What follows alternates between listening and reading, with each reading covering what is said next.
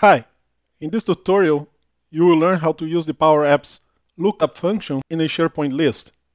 Let's get started.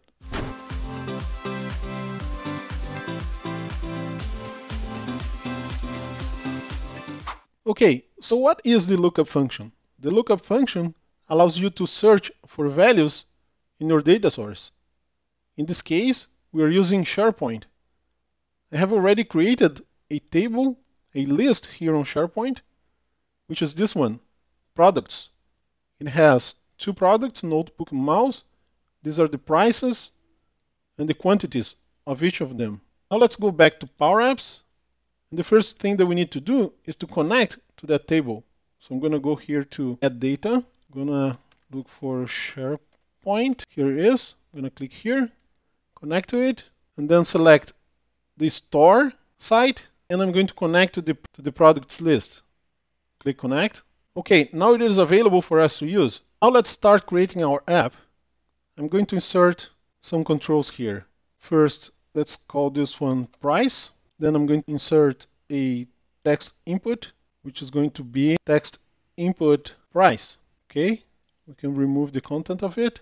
Okay, now let's add another one. Text label, and this is going to be the product. And we're going to insert another text label, which is where the product is going to be displayed. The idea is that we type the price here, and it's going to look for a product that has that price and displayed here. And to do that, we're going to replace the content of that label. So instead of text, we're going to create our lookup function here. And the lookup function is going to go like this. Lookup, open and close parentheses. And the first parameter is the name of the list. In this case, it is products, and it already displays here. Okay, type comma. And the second parameter is the condition, which is the query that we want to make on the data source to retrieve the value, which is going to be price equals to text input price, which is this one, dot text. And there is an error here. And the error here says that it is a record that it is returning. But we don't want to return a whole record. We want to return just the content of one field, which is the name of the product.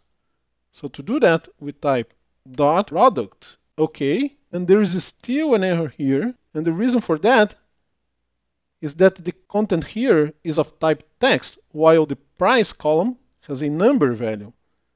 So we need to convert the content to number. To do that, we add value and put the text input price.text between parentheses. Okay, now it's ready. Let's preview our app. First click Save, then click Preview. Then let's go to SharePoint and take a look here.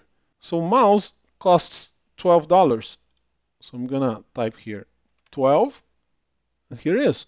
The lookup function found mouse. The notebook costs 1,000. So here it is, notebook. What if we type a value that doesn't exist in the database? It doesn't find anything. And that's what the lookup function does. Now let's do another thing here. Let's say that I want to search for the product that has the price 1,000 and also has a specific quantity. So I'm going to add the quantity field. I'm going to call this quantity. Okay. And I'm going to insert a text input and call this text input quantity. Let's remove the content. Okay. And then in our lookup function, we can add a new parameter here. We can say and quantity equals text input quantity dot text. And same thing here, we need to convert it. So I'm going to put value and pass the content of the text input to the value function. Okay, now let's save and preview the app again. Okay, now if we inform price 1,000, it doesn't find the product because we need to also inform the quantity. Notebook, there's 1 unit. So if we inform 1, then it finds notebook because it finds the products that have price 1,000 and quantity equals 1. If we change this number, notebook doesn't match the criteria anymore and is not displayed. Okay, let's close this. And you can also use, instead of and, you could use or. Now let's preview the app again and see. Now even when the quantity doesn't match, because this field match the price, then the product is found. If neither one of them match, then the product is not found. If just one of them match, it is enough. Okay, let's change it back to and. Another thing that you can do with the lookup function is a calculation. So let's do that. For that, I'm going to add a new text label. I'm going to position it here, call it total, and then I'm going to insert a text input, move it close to the total label, remove the content, and in this specific field, I'm going to add a text label, move it here, remove the content, and in this label, we're going to add a new lookup function. And the basis of this lookup function is going to be the same of our last one. So let's click here and copy that. And then I'm going to paste it here on the new one. And now we're going to do one change here in this function. Instead of displaying the product name, let's remove that. We're going to display a calculation. And to do that, you can come here, type another comma, and the result is going to be price times quantity. Okay, let's save and preview the app. Let's find our notebook, and it displays the notebook here and the total, which in this case is just 1,000 times 1.